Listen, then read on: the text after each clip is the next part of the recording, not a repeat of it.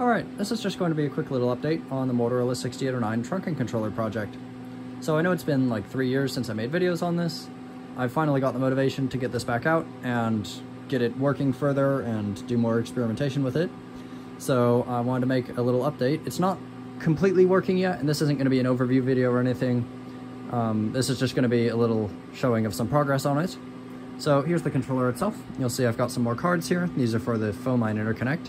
And I got the other ACB one, so it is a full chassis now.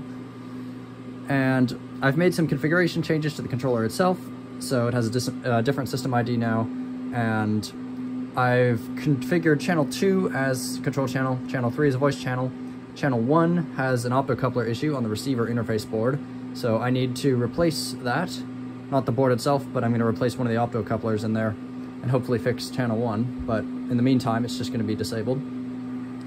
The trunk console interface card, the TCI, which I didn't know what it was last time. This is a card that's used to interface with the Centricom console. I don't have one of those, unfortunately, nor do I have the CEB that would be necessary to interconnect with this controller, but it's not actually in use. However, it needs to stay in this chassis because the internal 4800 baud serial bus that runs from the RSC to the CSC, the transmit side coming out of the RSC goes through the TCI card first, so without the TCI card present, the RSC cannot communicate to the CSC.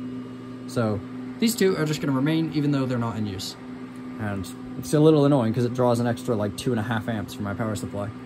Which, speaking of which, is that same HP 6623A space heater, which is working quite nicely for this. So yeah, we're up and running. It's in a trunking state. And if I listen to the control channel here, that's working as it should be. So system ID is now 8112, and the connect tone is 105.88. So that's changed. I'm using this CDM 1250 on the top here to transmit the control channel. This is one of the low power CDMs that can transmit at 1 watt. So at 1 watt, this can transmit all the time. It won't have any problems with overheating, unlike the GM300s. So that's good. It makes it a lot easier to test when I don't have to worry about my transmit radio cooling down. So that just goes all the time. The GM300 right below it is being used for the receive side of the control channel. So that's one pair for channel 2. Channel 3 I have over on my messy desk over here. I've got a pair of the same radios, another CDM 1250 low power and another GM300 alongside my audio interface prototyping monstrosity that's going on over here. So I have not completely finished a proper interface for connecting standard radios to this controller. However, the plan is, once I finish a proper interface card and embed a PIC microcontroller into it to send CWID to make this a lot easier to use on ham frequencies, because currently I have to ID on my own every 9 minutes on all 4 channels, which is annoying. But the idea is to make a little board that plugs straight into the DB15 here and then just has screw terminals to connect it to a regular radio that'll handle all the audio stuff and will handle IDing as well. So anyways, in terms of operational progress, this is very close to functional. There is one problem, and I believe it's a hardware problem in this controller itself, which is going to take some time to troubleshoot. So let me just show you where I've got. So if I use my Apex 6000, the same one I was using last time to demonstrate, if we look, I need to charge my battery, and it's affiliated to the system. So in the past, I could key this and it would try to get a voice channel. It would send the inbound status word repeatedly, but it wouldn't hear it. Either it would not hear the outbound status word, or it would not like part of the parameters that were being sent back out to it. So I've made sure the configuration matches properly between this radio and this controller now. So now that it matches and it's configured properly and it's actually set for out-of-bound trunking now with VHF frequencies, this will actually get a voice channel and send a talk permit tone. So that's further than I ever got before. And it's cool hearing a real talk permit tone from one of these radios, at least from an Apex.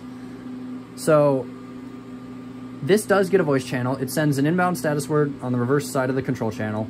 The controller sends a channel grant, so an outbound status word, on the forward side of the control channel. It then keys channel 3, which is the voice channel, and starts sending the low-speed handshake signal. The Apex radio moves over to the voice channel's output frequency, decodes the low-speed handshake signal, keys up and starts sending its audio. However, the controller is not hearing the subaudible connect tone that the Apex is sending. I verified the Apex is sending it. I verified it is 105.88, which is the correct connect tone for this controller. It's coming out of the GM300 on my desk over there properly, and it's going into the controller. The controller just cannot hear it. I tried connecting a function generator straight to the discriminator input on the receiver interface board for channel 3, and just sending the connect tone at various amplitudes. It does not hear it no matter what. So there's some problem in this controller. It might be channel 3 specific. I can try moving this to another channel, however that's going to require a bunch of changes, which I would rather just fix channel 2. So I'm going to have to do some troubleshooting, but I can at least hear a talk permit tone, and that's further than I got in the past.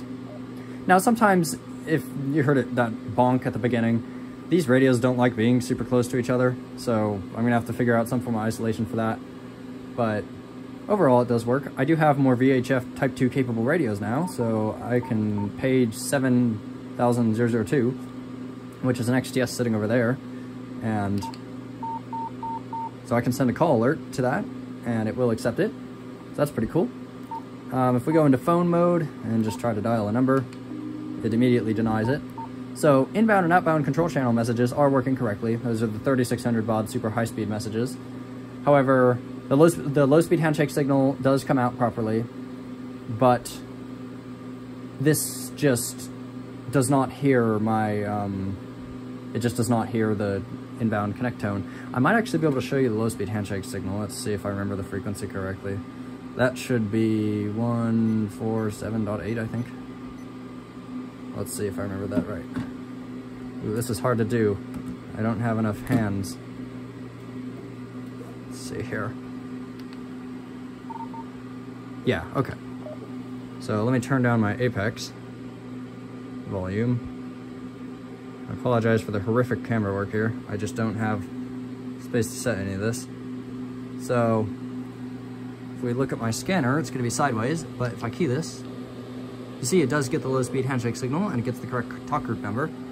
So that is working, and these radios are indeed decoding it properly, otherwise they'd be going back to the control channel and sending the inbound status word repeatedly. So it's very, very close. It's just that one last step, the connect tone, which is a subaudible tone that the transmitting subscriber sends on the voice channel inbound frequency, so that the trunking controller knows that it's still present on the channel. So even if this detects carrier on channel 3, which it does when that receive light comes on, it does not assume that that's a valid radio present. So it has to receive the carrier, and it has to receive and decode the connect tone for it to know that there is indeed a radio present there that is talking. So even if I key this continuously, you'll see I'm still holding this, it's still transmitting, but it just dropped channel 3 because it can't hear the connect tone, even though it's getting a carrier. But anyways, that's where we've got with this. It is further progress, and it's very close to functional. I just need to figure out this connect tone decode problem, and then we should have a fully operational Type 2 trunking system.